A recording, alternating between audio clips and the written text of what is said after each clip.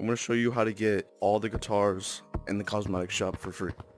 Disclaimer, you do have to have a PC, and you also have to download Unity Explorer. I want to show you how to download Unity Explorer and add it to your game. Okay, so the things that you need to download to get Unity Explorer, you need two things. You need Monkey Mod Manager, and you need the Unity Explorer folders. I have them both in my Discord. I'll link that in the description. But if you just want to look it up on the browser, you can do that. But it's just right here, Monkey Mod Manager and Unity Explorer. It'll be like at the bottom right here in the best mods to use channel. But once you download those two, you need to open up Monkey Mod Manager, and then this will pop up. Sometimes it might say to locate your Gorilla Tag folder path. So just go to Steam, right click, manage, and browse local files. But after you know the folder path, just tell Monkey Mod Manager where it is, and then you go here. The only thing you need to download from here is this BEPLNEX folder. It's already been highlighted, so just click install and update, then it will download it for you. That's all you need from Monkey Mod Manager. You can download other mods, but just for this video, that's all you need. So right click your Gorilla Tag, manage, browse local files, and then go to your BEPLNEX folder, your plugins folder. Once you have Unity Explorer, you want to double click that. Make sure you have WinRAR so you can actually open it. So you need to drag the Explorer file into your plugins folder. I already have it in there. Go back to your BEP folder and drag in Unity libs into there. Now once you've done that, you should be able to see it inside of your Gorilla Tag. Just click play, and it will be this bar on the top of your screen.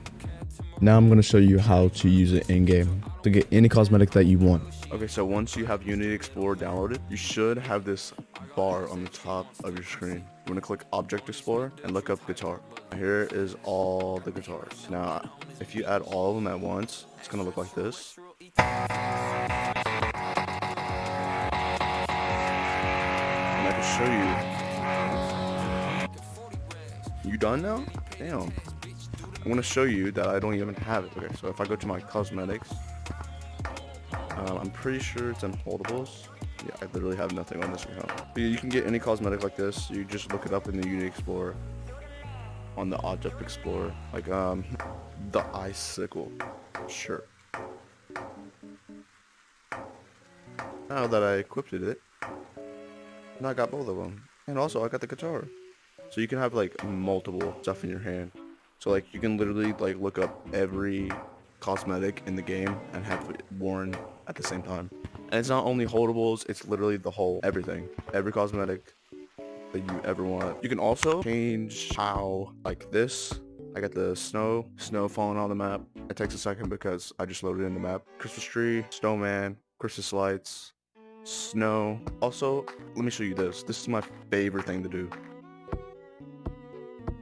If you go down to caves and look up crystal in the Object Explorer, it's so weird to look at. Go to crystal room. It's all gone. Everybody else can still see the crystals, but you can't. And also, this is another thing you can do in caves. Look up mines. You can turn off mines, but it won't actually turn it off. Removes all the crates, all the carts. Look at this shit. This shit looks so creepy. Especially back here. Look. Fucking crystals are gone in here. But yeah. You can literally delete everything.